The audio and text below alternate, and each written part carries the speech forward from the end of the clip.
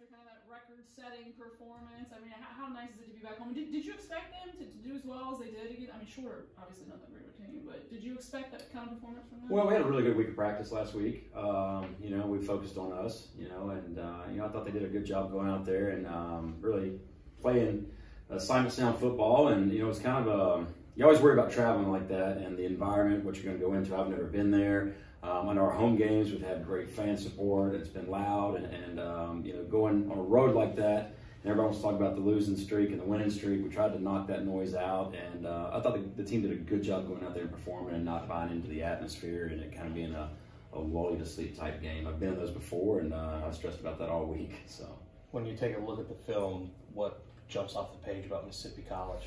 You know, everything. You know, they got a very dynamic offense. You know, they run the triple option from under center, which is very difficult to simulate in practice. It's very difficult to defend. One person gets out of their gap, and the ball goes for about 80 yards.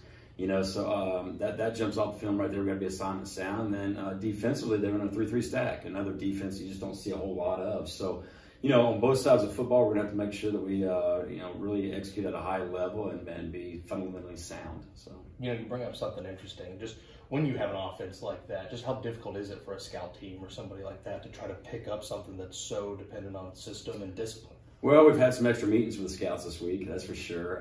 You know, but you know, luckily we got a few guys that play receiver and DB that actually ran some very similar offense like that when they're in high school.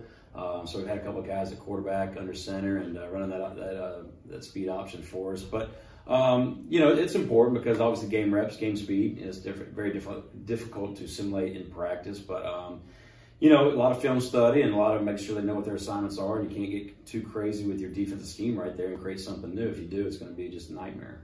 So, Coach, we're kind of at the midway point of the season. How have the players kind of responded to getting in that mindset of business? And, you know, this week we have meetings. This week we have practice. How's the team really going with that? Well, I mean, I think that they understand now what's at stake almost each and every week. You know, it's not, you know, playoffs. We know that, but they're approaching every game as a playoff game, and we want to be 1-0 each week. So, you know, they've been very businesslike.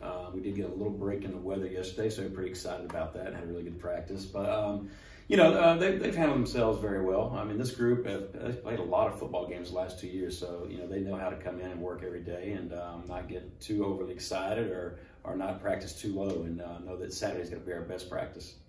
Are you impressed by that? I mean, really am. Yeah, teams can go one of two ways when they win a championship. They can either get kind of lazy or kind of capitalize on it. Yeah, you know, I am. I mean, we're still a fairly young football team if you look at us, but maturity level as far as on the field playing, you know, they've got some maturity and some experience right there. So they have impressed me with that. They do show up every day with an attitude. All right, we know it's practice, but yeah, let's get out of here and let's work really hard.